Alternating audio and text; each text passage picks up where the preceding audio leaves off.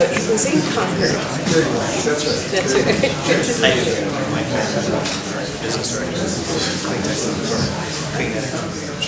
Yeah, thanks for that. Mike Fleming, member of this.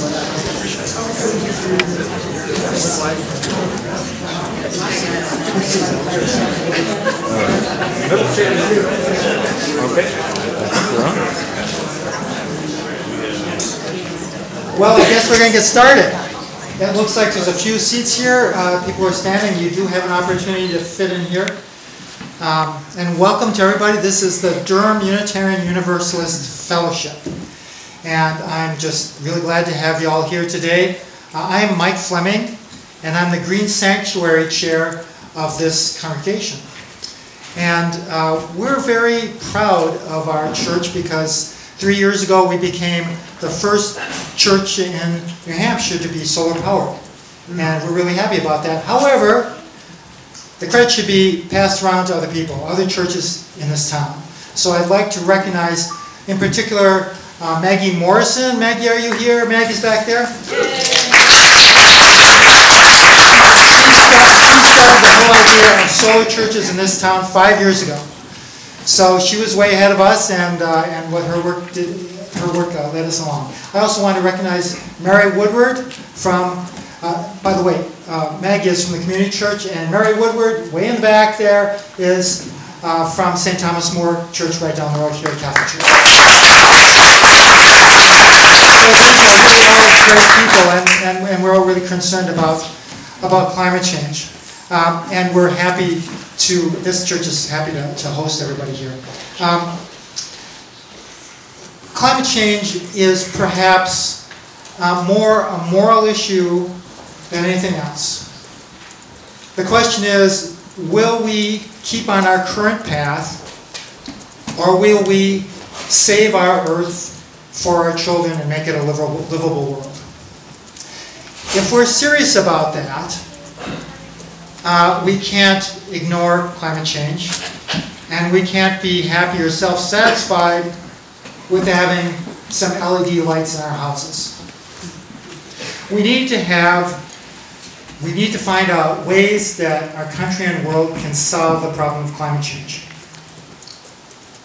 And if we're serious about solving climate change, there are really 5 essential things we need to do.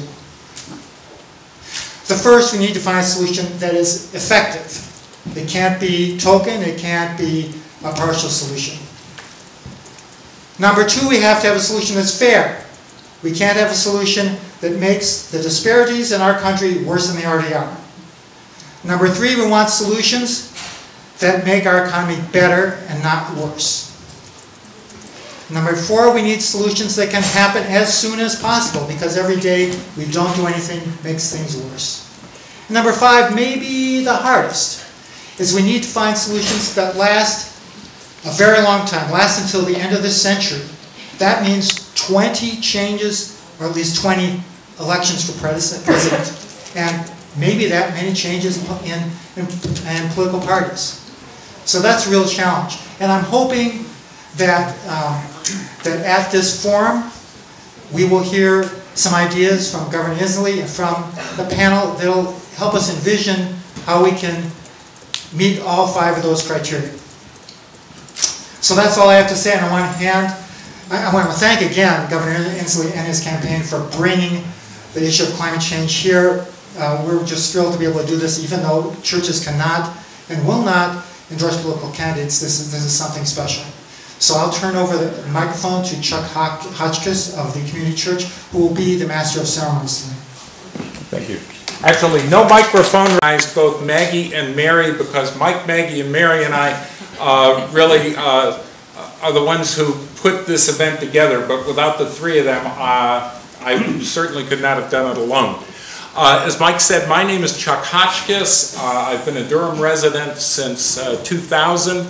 And I've been asked to sort of moderate tonight's event. I want to describe the program just for a minute. We're going to, after a short introduction, we're going to hear first from our guest, Washington Governor Jay Inslee. when the governor is done with his remarks, we're going to ask our panelists who are assembled up here, give them the opportunity to ask some questions. They are primed and ready to go. After that, with whatever time we have left, we will open it up for input and questions from the larger audience. Now, our time, I know, is going to be limited because the governor has yet another engagement after this evening, but we will do our best to make the most of the time that we have available.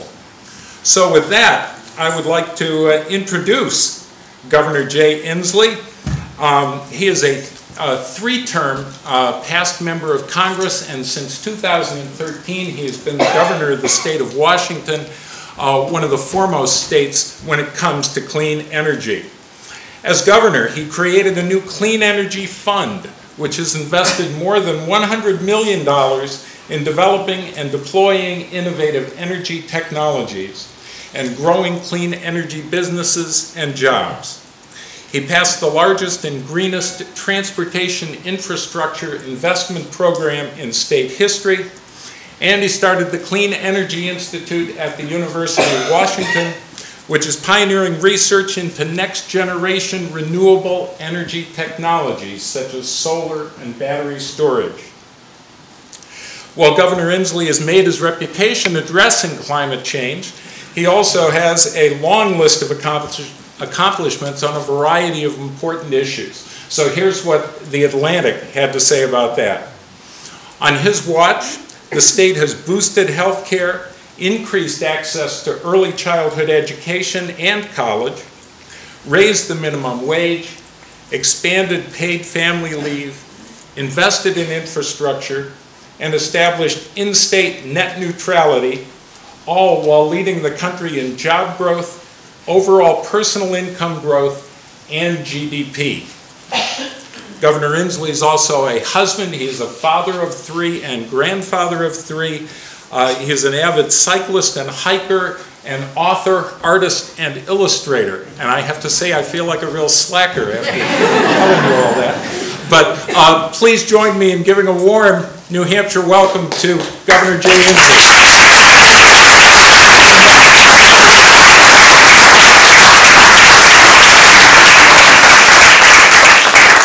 Thank you. It is a delight to be here. I want to thank you for that really kind introduction. That would have pleased my mother and surprised my father. So I want to thank you for that.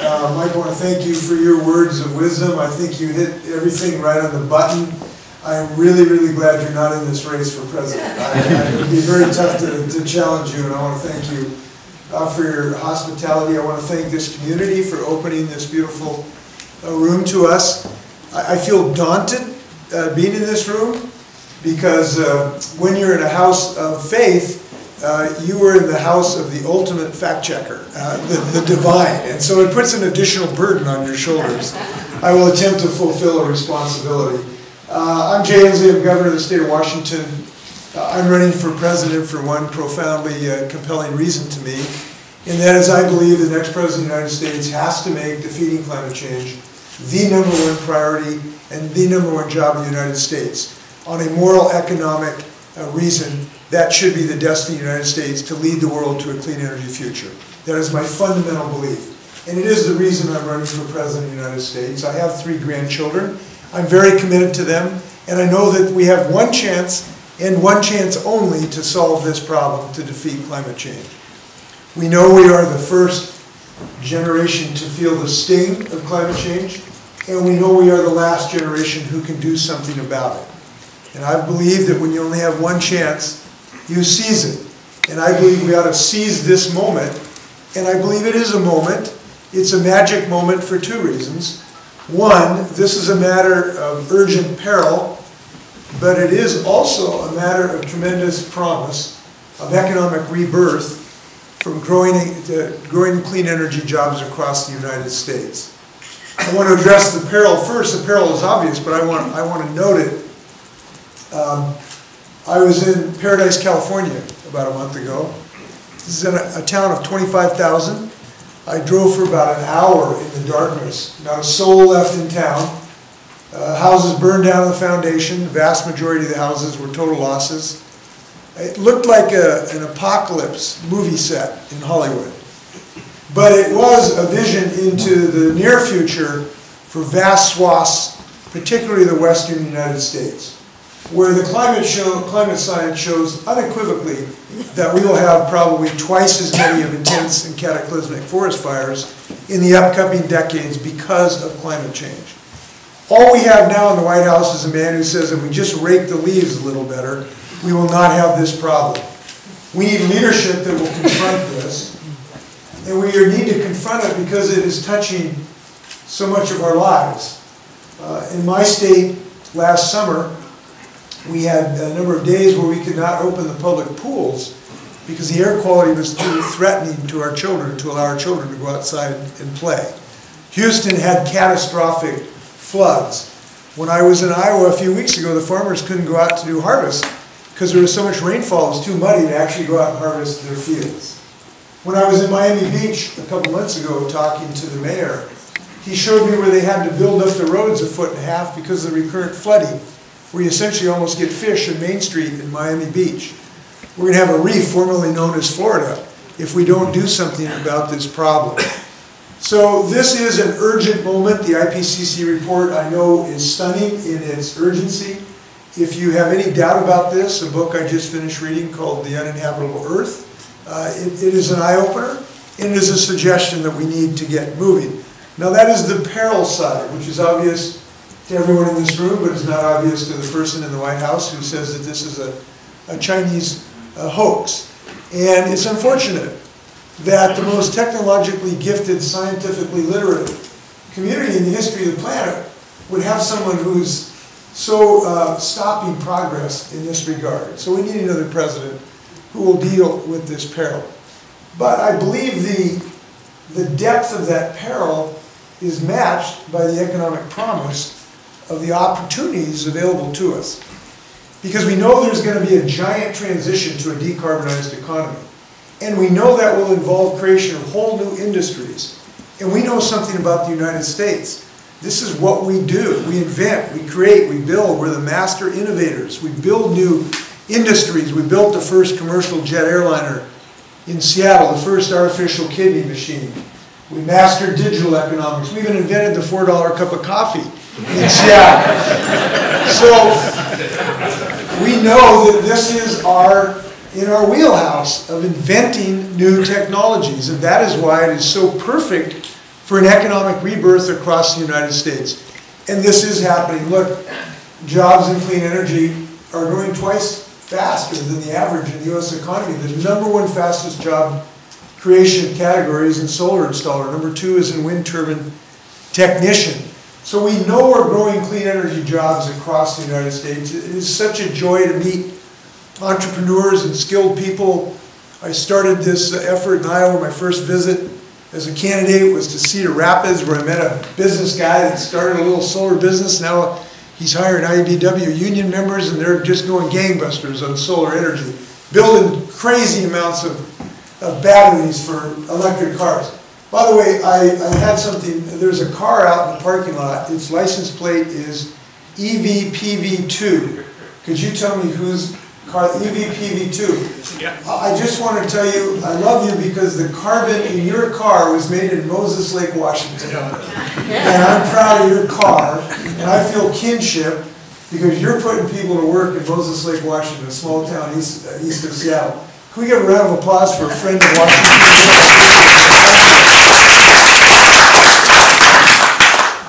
I'd add to that a little bit that we're also a customer of yours because that material being made there at Moses Lake then of course goes into the BMW through SGL. But there's another company there, Torrey Composite. Oh yes. And that material again is carbon. That's our business. Oh, that's your business? No, not Torrey. But we make carbon fiber parts. Oh, great. And we're a very unusual company in that most of our material is export. Awesome. So that's an example of the new energy economy. It's so exciting to meet you. What's your name? Jim Dreer. Jim, it's really exciting to meet you, and I'll tell you why. 11 years ago, I wanted to create a vision for the country about how to create a clean energy economy. And I wrote a book, it was called Apollo's Fire, Igniting America's Clean Energy Economy. The movie rights are still available, by the way. But in the book, I wrote about the potential of carbon fiber becoming major parts of our automobiles. And I thought that was a real potential 11 years ago. And I wrote about a little company called Fiber Forge in Colorado. Yeah. They were making little parts for BMWs to put in the trunk, the little trunk well.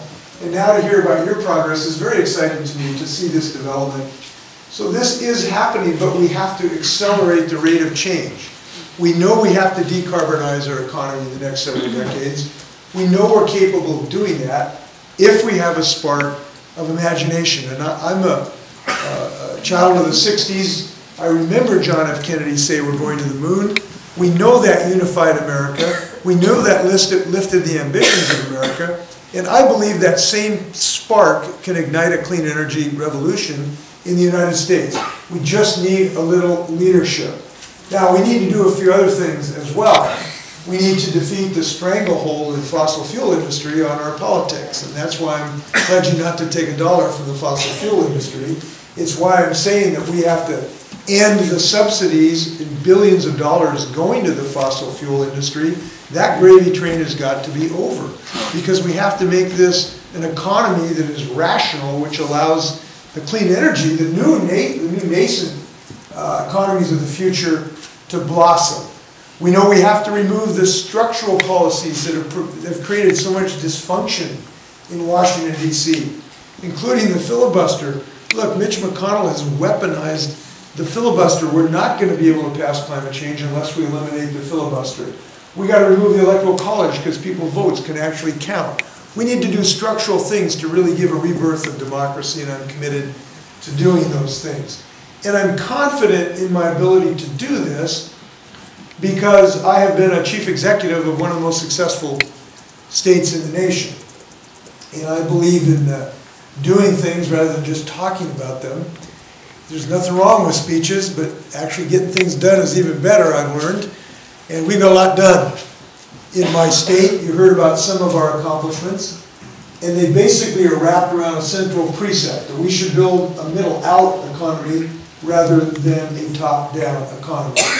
Trickle-down economics has not worked. Middle-out economics has worked. That's why I'm proud to have the best family paid leave in America, one of the biggest minimum wage increases, the first net neutrality statute in the United States, some of the best voting rights so everyone gets to vote, two huge bipartisan successes in transportation infrastructure, and a giant increase in educational funding, and legalizing marijuana, which I think should be the law of the United States soon, and offering pardons to 3,000 people so we can start to end the racial disparities in the drug war.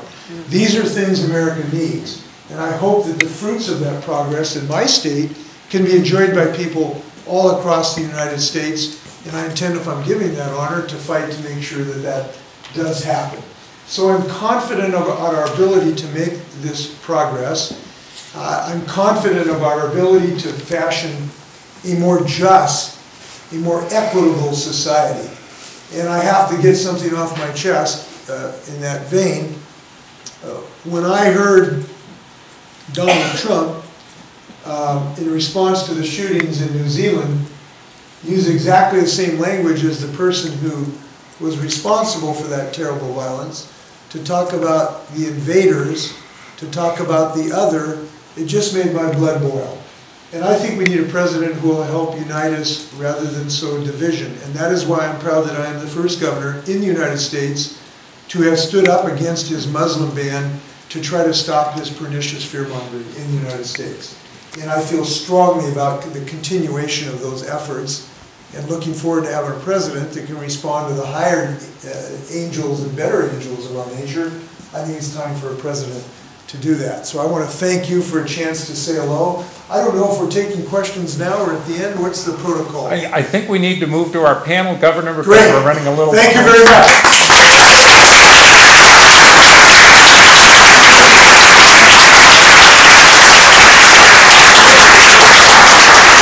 Before we do that, and go to our panel, I do want to recognize one special guest we have in attendance. Senator John Morgan is with us, State Senator Morgan.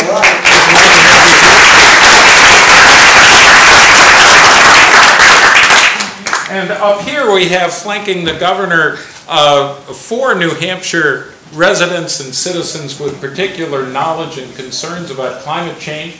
We're going to keep this informal, so I'm going to let each of them introduce themselves as they respond and pose questions to the governor about issues that are particular to folks here in New Hampshire. Beginning with the man with the microphone, Tom Morgan. Hi, my name is Tom Morgan. I'm the town planner for the town of Seabrook, New Hampshire. It's the town is a site of, I think you all know, the largest nuclear power plant in New England. And the issues we're looking at are, of course, a rising sea, and the rising sea is pushing up the groundwater. So we have a few issues that are of concern. But my question to the governor is, Governor, could you tell us how your approach to climate issues differs from the other folks who are running for the Democratic nomination? Yes, thank you. This works. I think I have a unique position in this regard in a variety of ways. The most important one is I'm the only candidate who has said unequivocally that this has to be the first priority of the United States. I've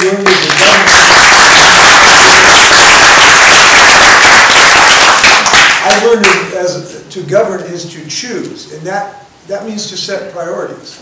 And I've learned that this has to be job number 1 or it won't get done.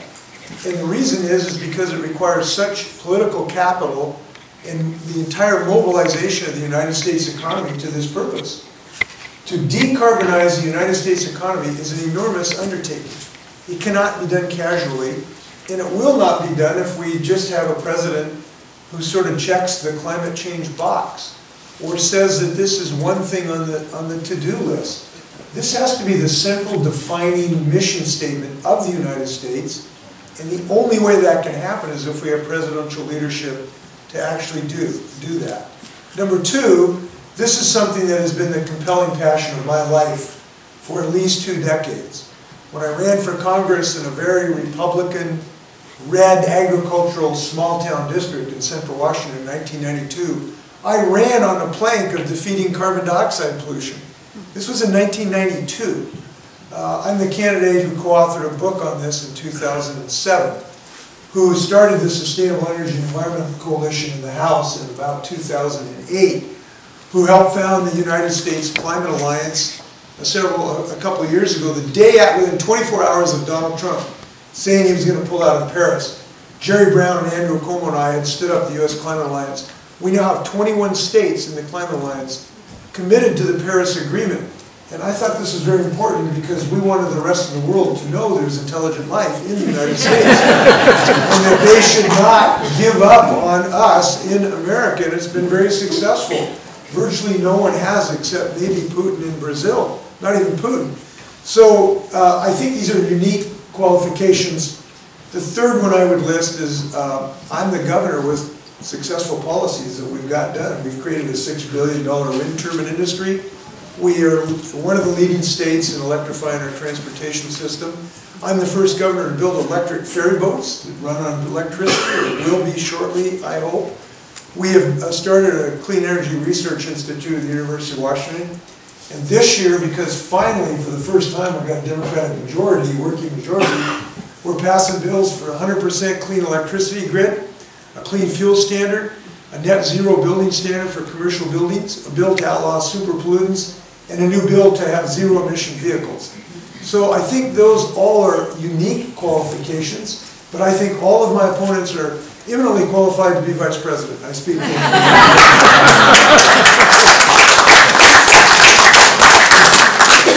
I'm Mindy Mesmer. I am former state representative for Rye. I got involved in this issue because I ran for Congress basically on this issue as well.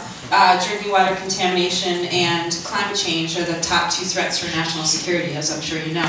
And I'd like to ask you if we can clone you, because we need a governor here. That we're all talking about all these bills we can get through with the Democratic majorities we have in the state, and we can't get them through the governor likely. But Anyway, so I got involved in this because of the cancer rates in the Seacoast. I identified a pediatric cancer cluster, and then come to find out that we also have the highest rates of bladder, breast, esophageal, and pediatric cancer in the entire country here in New Hampshire. And I contend that's environmentally related. At least half of it can be prevented that way. I have a background now in public health as well. I'm an environmental scientist. So that's what has gotten me involved in this. We have to protect our drinking water, and when we're looking at sea level rise coming in and coming into our aquifers, we are going to have to really protect our water. So nationally, we know that, for instance, LA County has a 2.5-month longer vector-borne disease season now due to climate change. So healthcare is a big issue of mine. And we know here in New Hampshire that $645 million worth of residential real estate is at risk on the seacoast right now due to sea level rise, which is a $9 million property tax base. 100 commercial properties are at risk right now, between now and 2045. So this is a big economic issue as well as a health issue.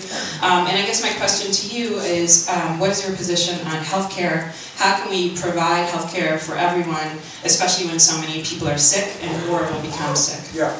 Well, the first thing on healthcare is let's stop causing greater epidemics of asthma because of air pollution in our kids, and COPD problems, and increasing infectious diseases. We were just, I was just in another meeting where, the moose populations here are down like 60% because of the tick infestations moving north. And I know we got a crisis because my brother-in-law, who's 72 years old, he and I have been hiking all over the mountains of Washington for 60, 70 years. He finally, the first time he ever got a tick, and he got this giant kind of mass of scar tissue now. When my brother-in-law has a problem because of tick, that's a crisis, okay, in my mind, in my view. So I just wanted to talk about that health risk. Big issue in healthcare, but I believe that universal healthcare access is a right, and we need to move forward as rapidly as we can in that direction. We are now, I hope, will be the first state with a public option. I've introduced a public option bill in my state, so on a state basis we can give people access to healthcare through a public option. We are integrating our physical and mental health, which I think is really important. It's crazy to have separate systems. We are unified people, and integrating our mental and physical health, I think, is very important. I believe that increasing access to Medicare is a short-term thing we can do to reduce the age where you're eligible and to allow people to buy into Medicare. So we can have Medicare for all who want it, basically. I also believe ideas of allowing automatic enrollment of people when they're born so that you enter by default the Medicare system to allow a more universal system. Those are ideas to start with. It's a long process. I look forward to working with you. By the way, I want to thank you for running. I want to tell you I hope you run again. You and I have both lost congressional races now, so we're tied. I lost a congressional race in 1994. I represented a real rural red area, and we were 3 votes short of passing the assault weapon bill. And Bill Clinton asked me to vote for the bill, and Chuck Schumer, and I said, I'll lose my seat if I do this. And they said, yeah, we don't care. I cared. But I did believe that was the right vote in 1994. I believe it now, and I'm proud to say that we have, during my governorship, have now passed 3 measures to advance common sense gun legislation, and I'll continue to work on those issues. So keep the faith. My name is Michael Behrman. I'm the Director of Business Development for Clean Energy New Hampshire. It's the leading organization in the state advocating for policy and market changes to expand clean tech jobs and the deployment of clean energy within our state and moving towards a clean economy. My background is really, I've dedicated really my entire academic and professional career towards the issue of climate change and deploying clean energy and other types of technologies to resolve this issue. And I've got a 2-year-old daughter now, which has made the issue become that much more apparent to me.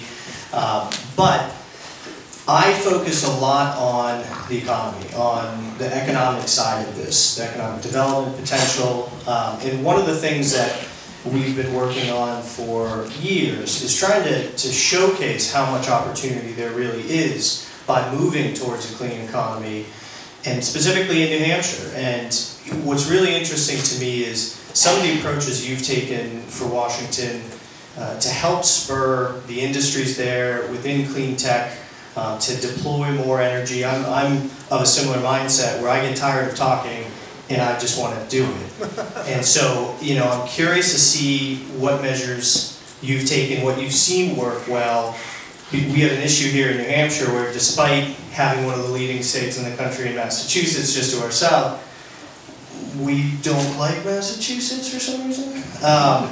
So I'm really curious to see what you've done that you've seen work well, how you've engaged both the businesses that are trying to push the issue of clean energy and clean tech forward, but also the businesses that aren't quite there, and what you're messaging and how you've approached that to really pull them along as well.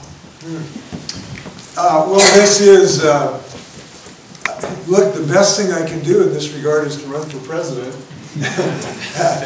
In part because I have a chance to talk to America to display all of this great progress that's going on.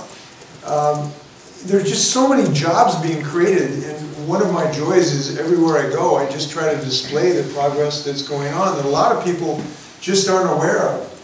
I think about Grays Harbor, Washington. It was kind of a economically troubled area. Now we're making biofuels there, right? We're making biofuels that fly jet airplanes even. We've flown a jet airplane across the Atlantic Ocean. We've flown F-18s with biofuels now that is being refined.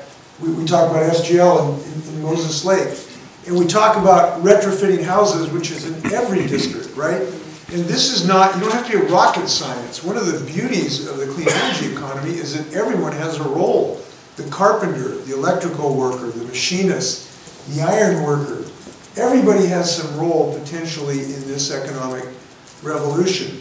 The other thing I do is for those who are statistically minded is to share these statistics. So like, this isn't like some pipe dream or hallucination. The statistics back us up. Clean energy jobs are growing twice as fast as the U.S. economy. People don't know that. So it's kind of handy to have a bully pulpit when you run for president in this regard. And when I will tell you the most effective thing I have found, though, is individual stories like yourself, going to tell those stories. And I encourage people to be leaders in this regard. I encourage everybody, you don't have to run for president to be a leader on this. Everybody here is in a social network. And I actually encourage you to share what we talked about tonight in your social network. You're as important as I am in this social revolution. Every social revolution starts in a small room. This is a relatively small room. And we can affect 1,000 people's opinions from the group that's in this room tonight. And I hope that you'll share those stories. My name's CatherineCorkery. I'm from New Hampshire SierraClub. Thank you all for having me here. And it's really exciting and refreshing to have a leader in this conversation because we don't always get that chance. So thank you for coming and speaking directly to this issue of climate change. I'm not sure if I see any of the students who were out yesterday in this room, but there were a lot of students talking about the need to stop what we're doing from the fossil fuel economy and switching to the clean energy economy. And it's hard to do that. But here in New Hampshire, we are trying. We have a program, a unique program called the Regional Greenhouse Gas Initiative. And this, we affectionately call it Reggie, like your older brother. It has had a lot of changes in New Hampshire, but there are still some challenges with it. And we see those challenges. It's a program where power plants are required to pay to pollute. And so they get a certain amount of money to reduce that pollution. And here in New Hampshire, there are 9 states that are part of this program. And they employ wonderful programs. There are financial programs, matching funds and low interest loans, and it's so creative and great. Here in New Hampshire, we have rebates. And there are 3 different classes of ratepayers in New Hampshire. We've got the commercial class, the industrial class, and then the residential class. That's us. The first 2 get rebates for the energy that they would have paid towards Reggie. We don't. They get 100% rebates. So out of the last session, there were $11 million for New Hampshire designated from the Reggie program. Only $3 million was put towards projects in New Hampshire. The rest was rebated to the commercial class and the industrial class. But with that $3 million, gosh darn it, we did a lot. And we're really excited to actually change that process here in New Hampshire with a bill. And what has been very discouraging is that it is a political decision. We had none of our friends on the other side of the aisle vote in support of this bill, of this change, for making all of the ratepayer classes pay into the Reggie program. So we'd actually have $11 million to work on low income and to provide for schools and public buildings. My question to you is how do we deal with this divide and scale up some of the good seeds and grow those programs within our structure so that it addresses those issues that you talked about, the just and fair transition to the clean energy economy and to create jobs and to improve our health care. Yeah, well, to address this issue of a divide, I think we should really keep our hearts and minds open to folks in the other party who want to participate in helping build a clean energy economy. I have done that at some time. I stood right next to Senator John McCain when we introduced the cap and trade bill. It's sort of like your Reggie bill years ago. I worked with a congressman named Walter Jones, who we just lost a couple weeks ago, actually, in trying to allow the Pentagon to use biofuels in their operations, and it's been very successful. Ray Mabus, a friend who was Secretary of the Navy, got us, he started what's called the Green Fleet to operate ships on biofuels and F-18s. It's been very, very successful. So we can work across the aisle. We do have 3 governors who are Republicans in the U.S. Climate Alliance that we started, and we appreciate their participation. There are a few Republicans in the Congress who dare to say the word climate change, which is nice. That's a start. There have been a few Republicans who have embraced the idea of a revenue-neutral carbon charge of one nature and another. That's a start. I don't think it's adequate to the challenge. We have to be much bolder and much bigger. But we've got to be adept to look at those opportunities. However, and there's always a however, the situation in the Senate right now is as long as Mitch McConnell has a filibuster at his disposal, he will stop any meaningful climate change legislation. His caucus is unfortunately dominated by climate deniers who are afraid of Donald Trump like afraid of their shadow. And as we saw in the vote on the wall the other day, they are just afraid to cross him. So the only way we will be able to advance meaningful climate legislation in the short term is to elect more Democrats and eliminate the filibuster. That will open the gates to progress, and I hope to be a president to lead us to do that. As far as I'm really fascinated, and I'd like to talk to you offline more about this issue in New Hampshire. I think if Molly Kelly would have been elected, and I'm a huge admirer of hers, that she could have helped. But there will be other elections, and I hope they come soon. Thank you. Applause for all of our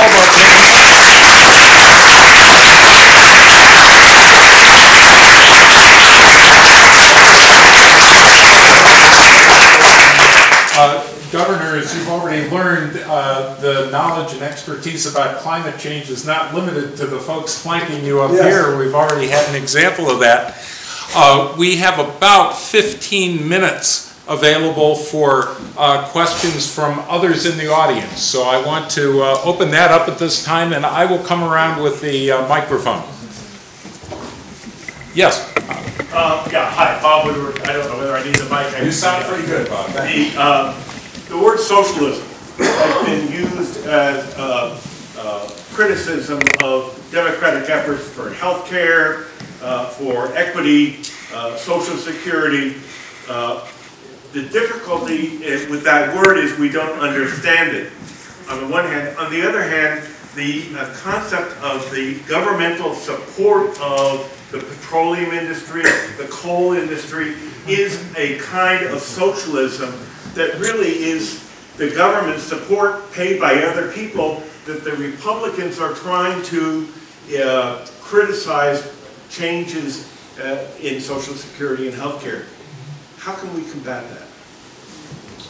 Well, look, if hypocrisy was a fatal disease, the cemeteries would be full. Is the situation you pointed out in the subsidization of the fossil fuel industry. We just combat it by giving Americans good common sense solutions to their problems, as we did when we created Social Security, as we did when we created Medicare, as we did when we passed civil rights, as we did when we passed health care. And you just got to work through those things. And I went through the healthcare battle. We're seeing a repeat. We're seeing this movie again. Because you recall during the healthcare reform battle, what did they talk about? They talked about death panels.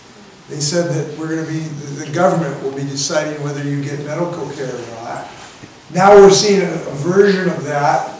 I was in a debate with Meghan McCain the other day, she was saying that we're going to take away everybody's cars.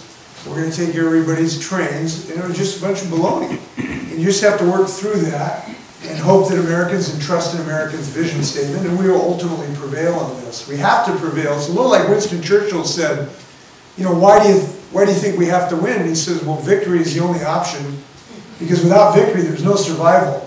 So that's a good way to look at this. And we also have the advantage is pointing to all these entrepreneurs who are leading this clean energy revolution. The vast majority of the equity for this revolution is going to be private equity. The vast number of people who are going to create these organizations are going to be entrepreneurs. The vast majority of employees who do this work are going to be private employees. We just want to make sure they have a family wage when they do that work. And I think that's a healthy view of an American economy. And when we do this, I do believe we have to make sure we have a just transition to a decarbonized economy, not just a transition. That means we have to focus on the frontline communities, the marginalized communities, the communities of color and poverty. They're always the first victims of climate change. And if we do this, this will be a mechanism of reducing inequality and increasing economic and social justice. That's why this is so exciting. This is not just about making a buck. It's about making a more just society. And I believe we can do that. No words there, because climate change does seem to be tied to everything else. But one of the questions that's going to come up is, how are you going to pay for it?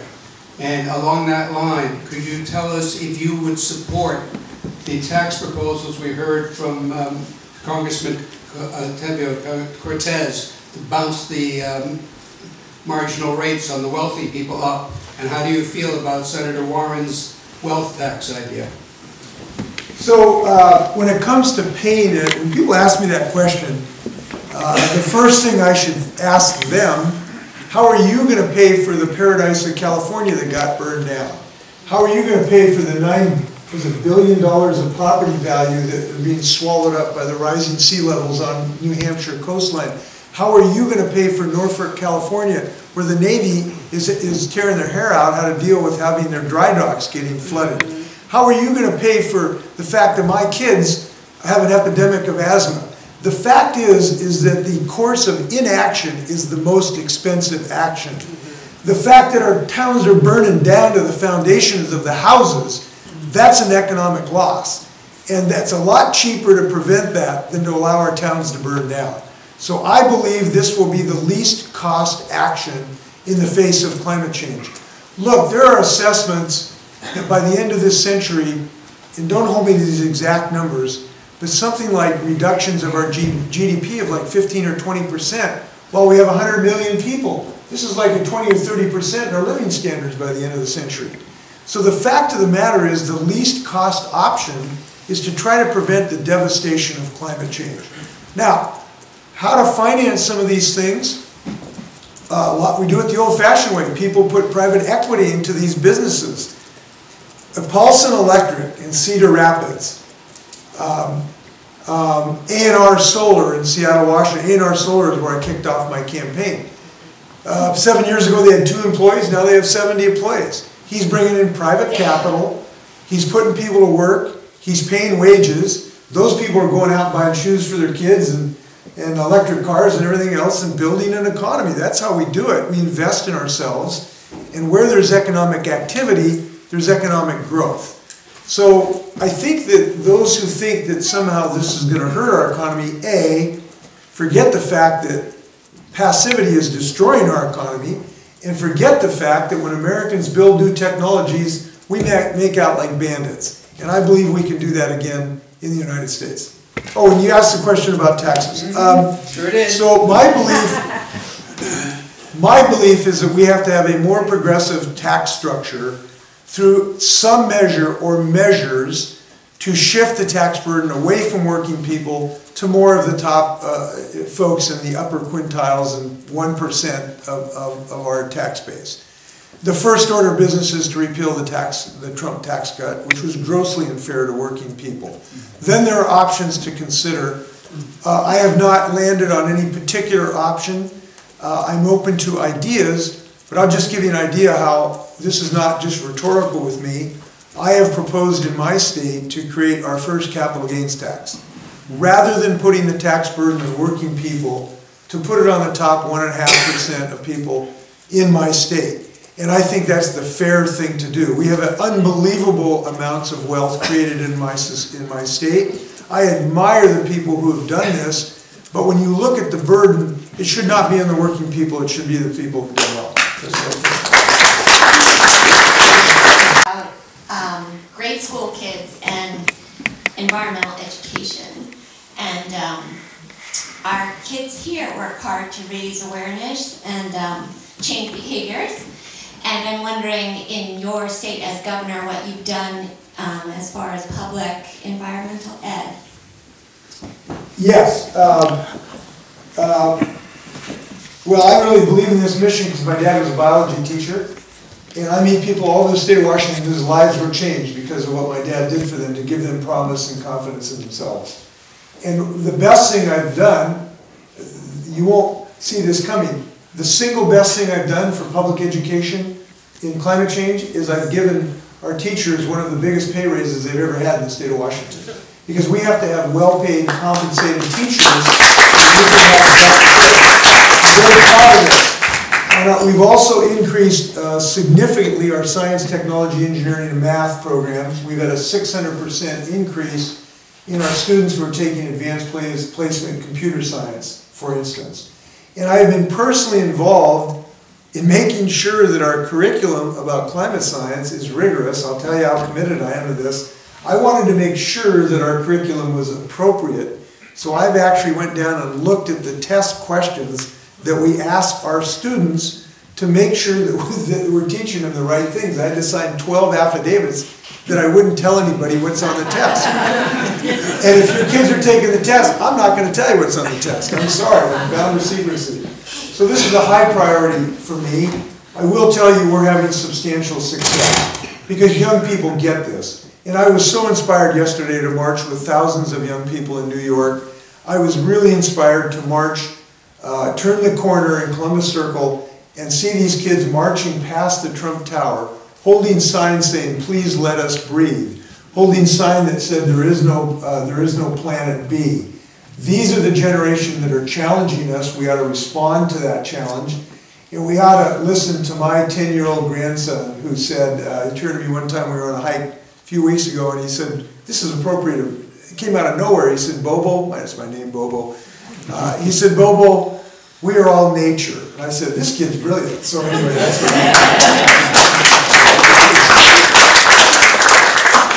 One of our more reticent participants here tonight asked me to pose a question to you. Yeah. And that is, I'm sure that as you were deciding whether or not to jump in the race, you had to judge, if you ran, what is the political path to victory? And so that is the question, sir. What is the political path to victory for your campaign? We're here right tonight. This is the path right here. So thank you for being here. It's through Iowa, New Hampshire, Nevada, and South Carolina, and California, and all the other states. It's doing what I love to do, which is retail politics. And I love retail politics. It's how I got elected 3 out of 4 times in a red 62% Republican small-town agricultural district in central Washington, which reminds me very much of the small-town communities in Iowa, New Hampshire, and Nevada. This feels like home to me. I know how to win against Republicans. I started my governor's race 16 points behind. In 2012, I beat an incumbent Republican, one of only 2 Democrats who beat incumbent Republicans in 1998. And I beat 3 out of 4 times candidates in this red Republican area until I voted for the assault weapon ban, and then came back in Congress later on. So I believe that when you provide people a positive vision, you can win, and I'm getting a great response. I have to tell you, this is our 4th event in New Hampshire. It's been in full rooms every time we've been here. People are responding. They know deep in their hearts that we only have one chance left to defeat climate change, and they know giving a Democratic nominee is extremely important in that regard. So I feel very good about this. I don't know whether this is appropriate in a house of worship, but I will tell you, all of you have a First Amendment right to go to my website and make some First Amendment contribution, if you'd like. So I want to make sure you understand. We have time for just 1 or 2 more, perhaps back here. Thank you. So you're making climate change a priority, and you're elected president. I want to know what legislation, as a leader, you're taking a leadership role here, what will you propose to Congress? And specifically, would you address the possibility of cap and trade legislation or carbon tax, or do you have other ideas? Yeah.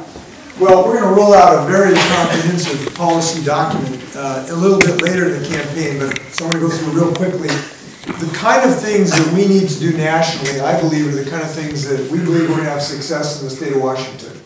100% clean electrical grid, a clean fuel standard, building codes that give us net zero commercial buildings, elimination of super pollutants, incentive programs to help people to acquire electric cars and solar panels and the like. Really significant increase in research and development. Infrastructure development that will emphasize both putting people to work and building infrastructure which gives us a clean economy. That includes huge increases in transportation infrastructure. We have $70 billion of transportation infrastructure in my state right now, 70% of which is in clean or low carbon public transportation issues, and we can do the same thing. We need new schoolhouses all over America, and when we build them, we ought to build them so kids have clean air and we don't waste taxpayers' money on utility bills. So these are the kind of things, this is just a quick summary of the kind of things that we need to propose. As far as a carbon pricing system, either through a cap and trade system like RGGI or a direct carbon tax, my view is we should not eliminate the possibility of doing those. I don't know whether I will propose one or not. You will know in several weeks. But I don't think we should eliminate that possibility. But I will say this, what I have found, we had a carbon tax on our ballot that did not pass this year, in part because the fossil fuels industry spent $32 million to convince people that this was not Washington's future. That's one of the reasons I've pledged not to take fossil fuel money and why I've been so adamantly opposed to the fossil fuel stranglehold of democracy. But what I have found is that we have multiple ways of building a decarbonized economy, not just a carbon price. For instance, in the initiative that we did not pass, 90% of the carbon savings came from the investment side. The investment helping people get clean energy cars and solar panels in communities and building more energy efficient buildings. rather than the price signal side. So 90% of our carbon benefits came from the non-carbon price part of the portfolio. This is actually encouraging because it means we can do a lot of different things. And the bills I'm introducing now that all are moving through my legislature, I'm very happy about this, in total will get us roughly the same carbon pollution reduction as the initiative would have achieved. So I do believe there's a capability of moving very rapidly to a decarbonized economy, possibly even without a carbon price. But stay tuned, we're going to have further discussion. Okay, I have identified, so thank you. I'm not going to ask for any more hands, and I am going to ask our participants just to keep the questions brief, because we are running up against a hard time deadline. Governor, you mentioned the rhetoric on the other side about taking away our cars, and another part of that was taking away our cows and our hamburgers. You're talking a lot about the energy side. What about the food system side of the question on climate change? Well, big question. I'll tell you one of the things I first think about when I think about agriculture, I think about topsoil, because I think it's one of our great treasures is our topsoil, and we ought to be concerned about our topsoil. Topsoil can either be a loss or actually a gain in the climate change fight. And I believe it can be a gain by being a place to sequester carbon dioxide in our soil. At the same time, we're adopting agricultural practices that give us more protection of the stability of topsoil and more production at the same time. So I'm seeing technologies in agriculture that I think we should possibly try to find a revenue-producing option for farmers to turn their topsoil into carbon sinks, to get carbon out of the atmosphere and into the topsoil. At the same time, we find ways to farm that does not cause erosion, and that we are finding ways to do that. And I think we need a federal government to assist in this regard. So I'm committed to those kind of things, and I look forward, if you've got any ideas, to share them with me.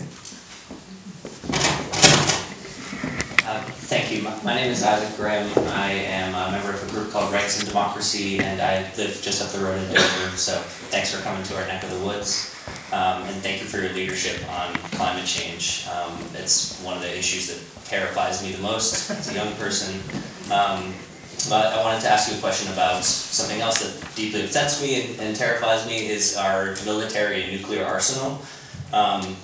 We currently, I believe, our priorities are way out of whack, right? We are prioritizing spending billions, trillions of dollars on nuclear weapons, on 700 plus bases around the world, and we have over 7,000 nuclear warheads right now. It would take only 100 or so to kill billions of people. And right now we're on track to spend over $1 trillion over the next few years on expanding our nuclear arsenal. So as president, would you stand against that kind of spending on upgrading and expanding our nuclear arsenal? And how would you help us transition to a peace economy? Thank you.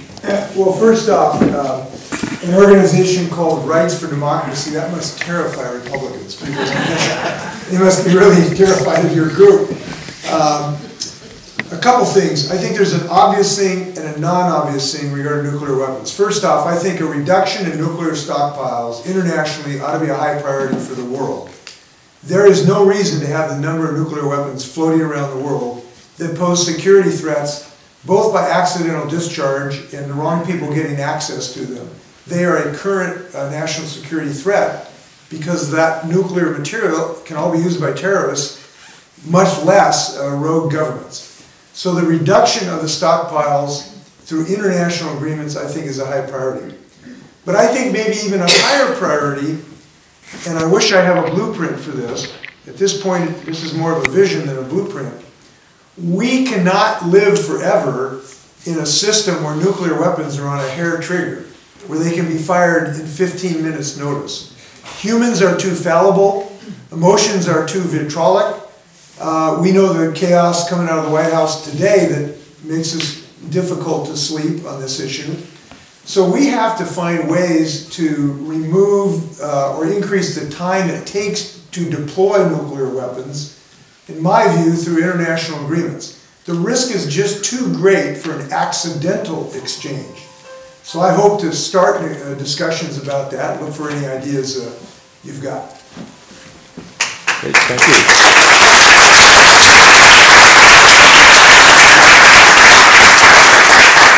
We are out of time. I do want to just leave you all with one thought back on the topic of climate change.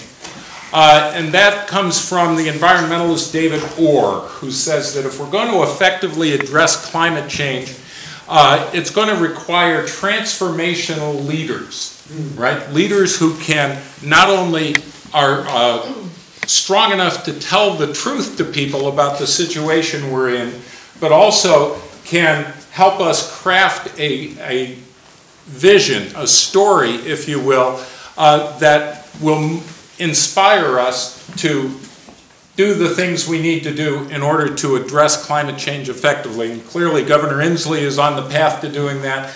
And I hope that many of you, in a more local way, are on the path to doing that as well. So thank you all for being here. Let's have another round of applause.